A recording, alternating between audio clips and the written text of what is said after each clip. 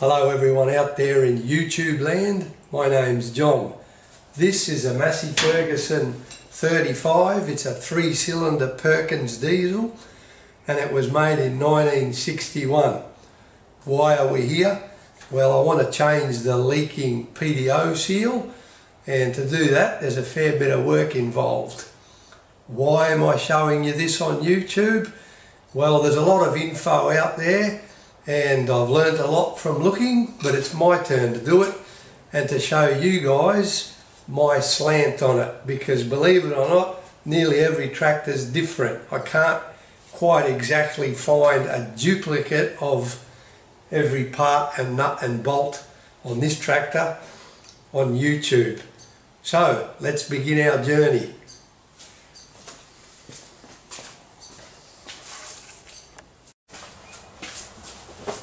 Okay folks, a few housekeeping tips before we start. Firstly, I just want to tell you I'm not a mechanic, not at all.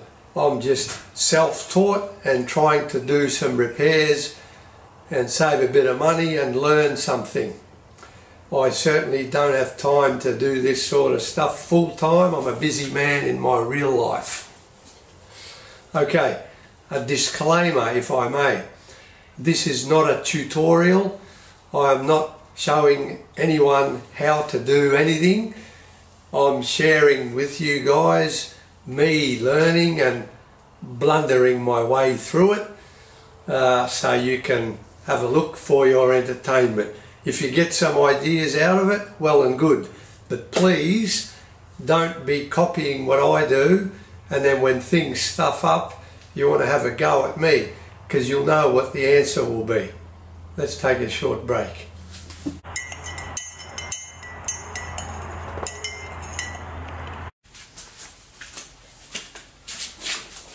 So, none of this would be possible without some influences that I've seen on the internet, namely on YouTube.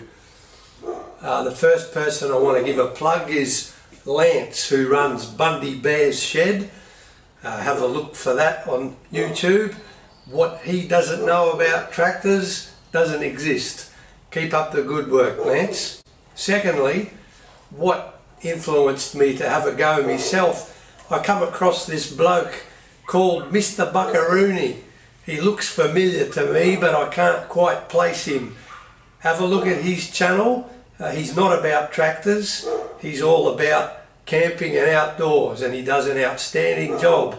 Like I said, he looks familiar, but I just can't place him in here. Maybe one day. And lastly, my friend Mick, who I call my friendly online tractor doctor. You know who you are. I can't put your details on here because you haven't got any. Now folks, before you start anything, you've got to get the oil out of the diff and the gearbox. And there's a lot of that. Let me show you quickly what you got to do. I've got the light on here so you can see.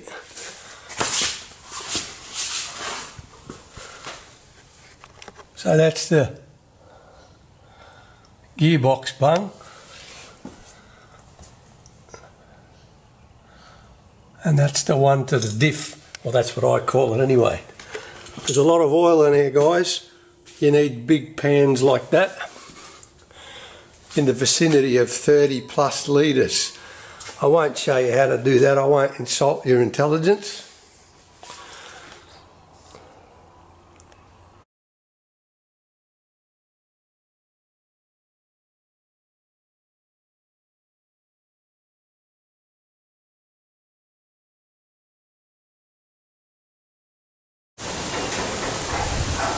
Okay, here's the problem I have.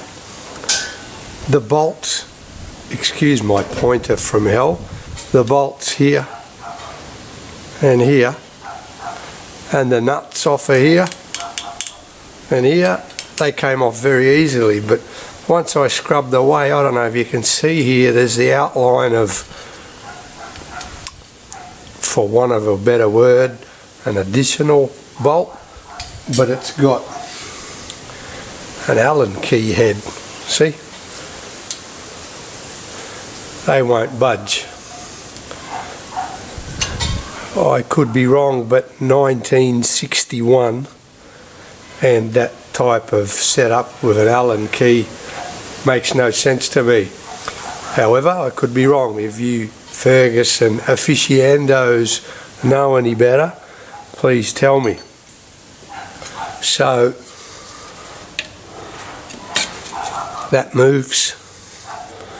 That was pretty easy to pry, but it's stuck here. So what I'm going to do is apply some heat. Stand by.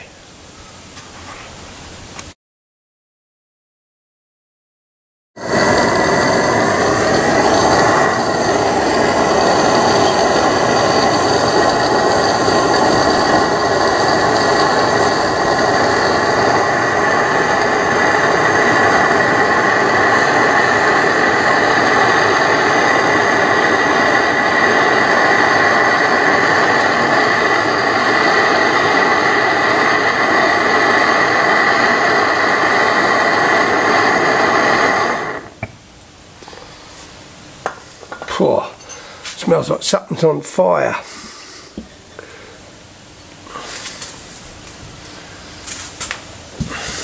This ain't gonna work, but anyway, need a bit more than that. Let's stop the camera while I get some persuader type tools.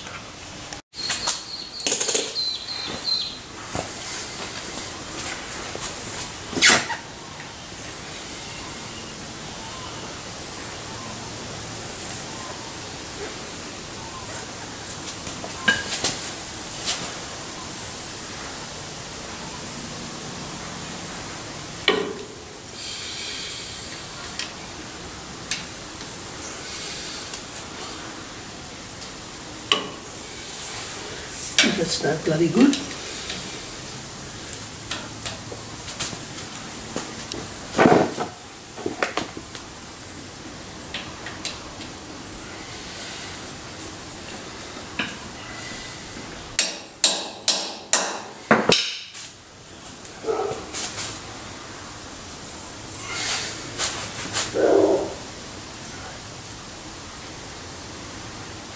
That's just moving around in there.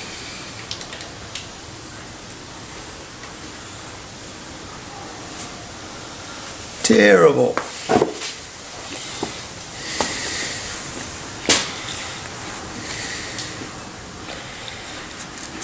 Now, well, let's try again.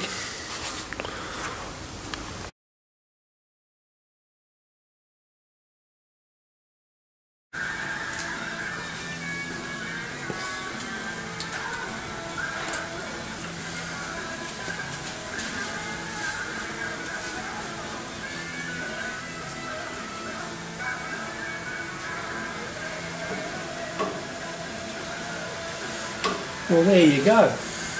We've budged it. Excellent. I'm impressed.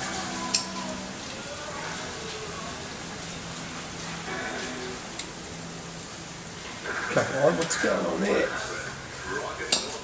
So, what I did last night was I put some of this lube in there. Yeah, I hope you can see that.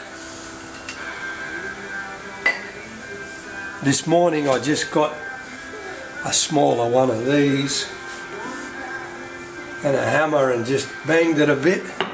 There you go, patience is a virtue. Now I knocked that in there with a hammer a bit, so it'll come out. For the record, that's a 1/4 inch Imperial hex bit socket. Excellent. We'll move on to the other one in a minute. Good stuff.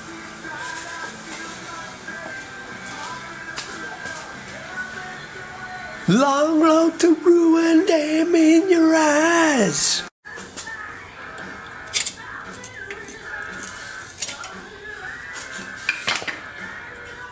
That only took nearly 2 weeks to get out. Unbelievable. Alright, next from what I've seen on the YouTube with Bundy Bear's Shed, this collar I'm going to get off with some multi-grips. Be back soon, folks.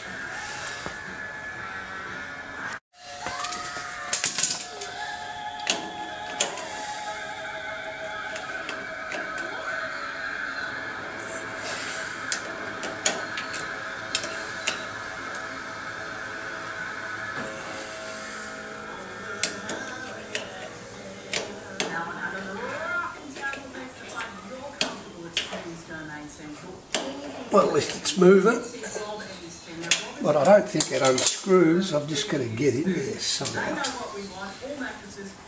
Aha! Great.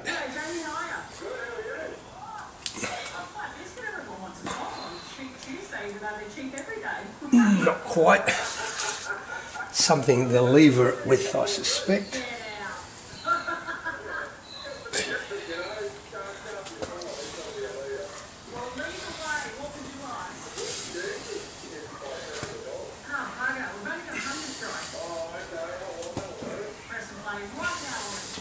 Now what, we're getting there. What next? I thought that whole thing came off.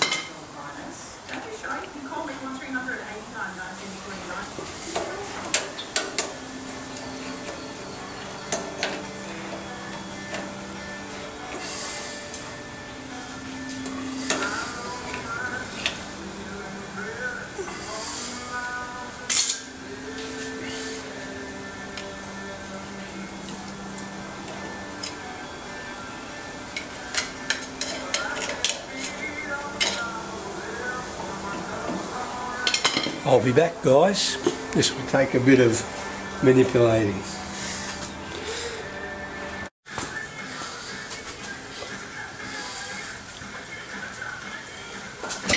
Alrighty. Okay, folks, all I did was give it a few persuasive taps. It's not too hard, but just around here, boop, boop. Leave it at a bit.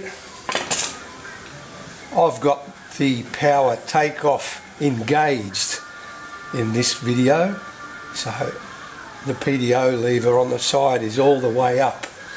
I've been told it's a good thing to do for this model of tractor. Alright, let's have a look. Well, it doesn't look too bad for something that old.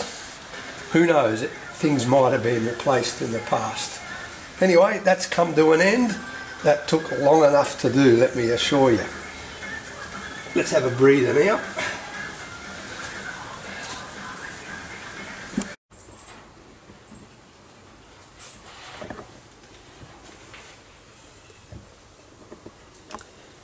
Alright, here we are. There's a better view of the shaft and the enclosure that the seal is in. So I've got to get the seal out of there and it's got to be tapped out. I'll explain that later. And here's the shaft in all its glory. I'm going to replace the bearing too while I'm here, but I'm going to do that as a separate video. I like to keep it short and sweet. Okay guys, I hope you enjoyed that. Catch you next time.